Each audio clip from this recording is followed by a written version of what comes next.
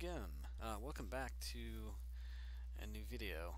Today, hopefully this video will be more positive than the last channel news update. Let's just say I was kind of just upset about the whole FTC situation, but hopefully this one will be much more positive. I'm going to demonstrate the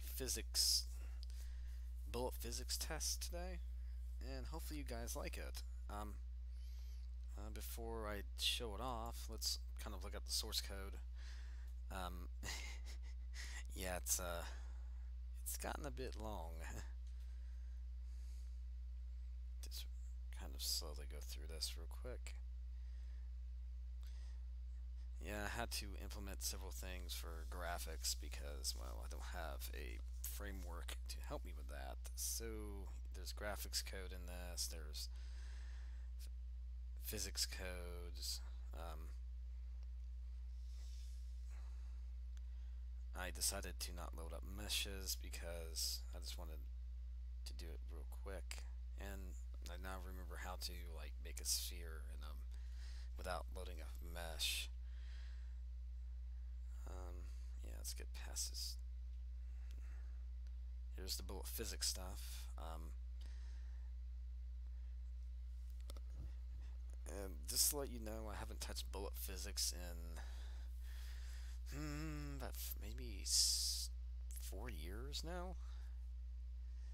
They did a lot of changes. It hasn't really changed that much, but it was kind of a fun uphill battle to relearn it. One thing I did discover is that you need to. This is just kind of like a suggestion when you're dealing with a physics API. It's best to make it to keep the frames kind of just consistent. So if you're doing timing and that sort of thing, do fixed timing rather than probably demonstrate down here real quick. Yeah, make a fixed timing function where it updates every 30 seconds or 60 seconds, because if you don't do it that way, the physics simulation will get kind of wonky. Just kind of my advice to you. Yeah, don't put your physics simulation in this type of update where you're giving it a delta, because it will really wreck the physics simulation. Let's see here. Yeah, as you can see, I've did a lot of work. It's on that. I'm almost at 2,000 lines of code. Yeah, I've been working on this for a couple of days. So yeah, let's the controls for this demo is quite simple. I'll let you just look at this kind of text file. It's going to be included with the file download, so just have fun playing with it. So let's get started. Let me get to the folder bin and let's run it.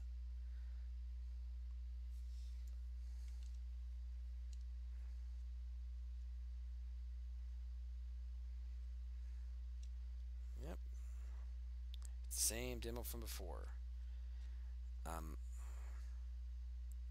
To reset it, you can just press the Q button and it will just reset it. You can do it a whole bunch of times if you want to. It does it at random.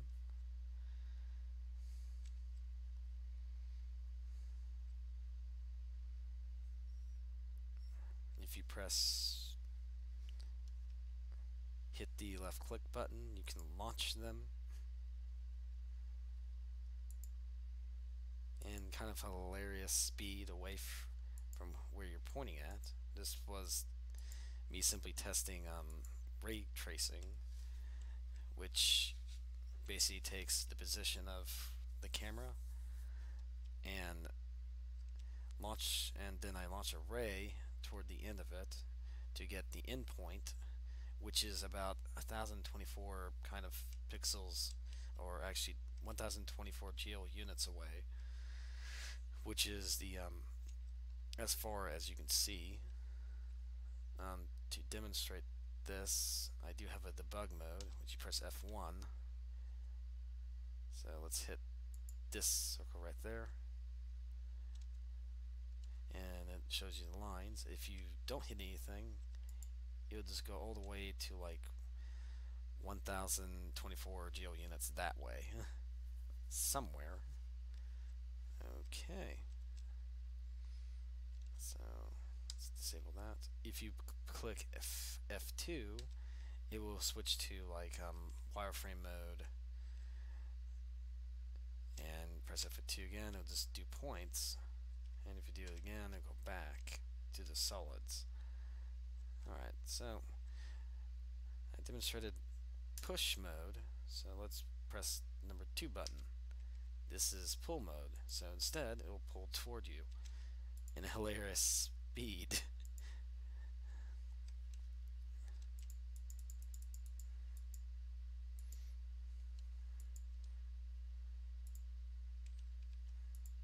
Let's reset it and then try to grab here. Boop. There we go.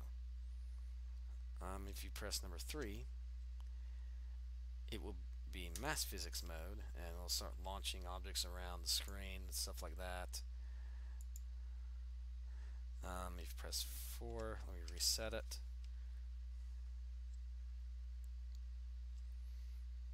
Now if you press left click, all of them will surround you in a very hilarious way and will knock you up. Let's set it. Now if you press 5, this enables grab rigid body mode. So you can grab a rigid body and move it around. You can push other objects with it like this. If you go to a different mode, it'll drop it. Let's go back to that mode. Click again. If you press the right button, it will launch it.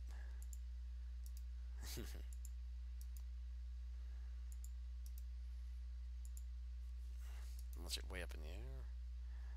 I guess the only other functionality of this little demo is that you can jump,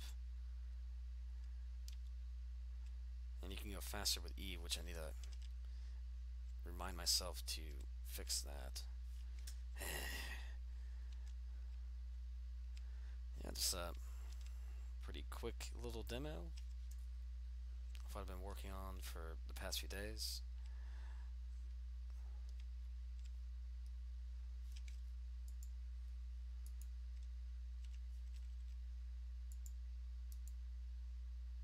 Ah, missed you. Come on. There we go.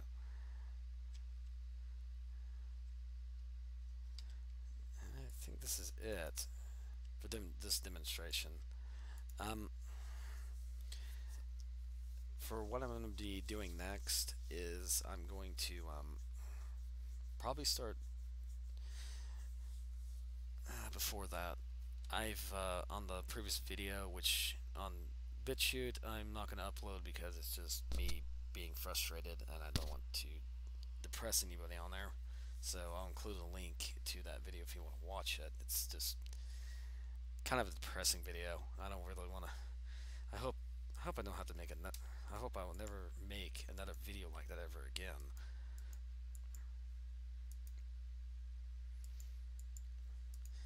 Well, my next sort of stuff I've decided to is focus on making some new demos so I can relearn OpenGL, SDL to do some additional built physics demos, and also OpenAL so I can really just relearn how to do audio, because I haven't done this stuff in years, and hopefully that'll be some interesting content, plus hopefully you guys will gain some stuff. Like this physics demo, it's going to be on GitHub, and there's a release for the binary. These new demos are going to be uploaded there as well, so hopefully you'll get something from it, and hope to see you again, and you all take care and Have a good day.